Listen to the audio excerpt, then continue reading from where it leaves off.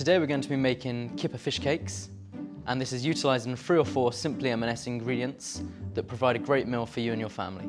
So our Simply M&S ingredients for this recipe are Scottish Kipper with butter, new potatoes, onions and free-range eggs. Place a pan of lightly salted water on to boil and then add the potatoes and simmer for around 15 to 20 minutes or until tender. Drain well, then tip into a large bowl and using a fork, crush the potatoes, skin and all. Meanwhile, cook the kipper as per the packet instructions and leave to cool. Drain if necessary and peel away any skin and check for bones. Then break the kipper into large flakes and add to the bowl of potato. Melt 25 grams of butter in a frying pan and cook the sliced onion for 5 to 6 minutes until softened and without colour. Then tip this into the bowl with the kipper and the potato. Add the chopped parsley and egg yolks to the bowl, season and bind all of this together.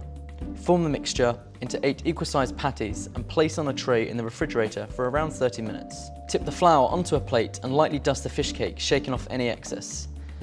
Now melt the remaining butter in a large frying pan and fry the fish cakes for around 4 to 5 minutes on each side until golden. Now serve these with some lemon wedges and dressed salad leaves. So here you have a delicious weeknight meal for your family using quality ingredients from the Simply M&S range.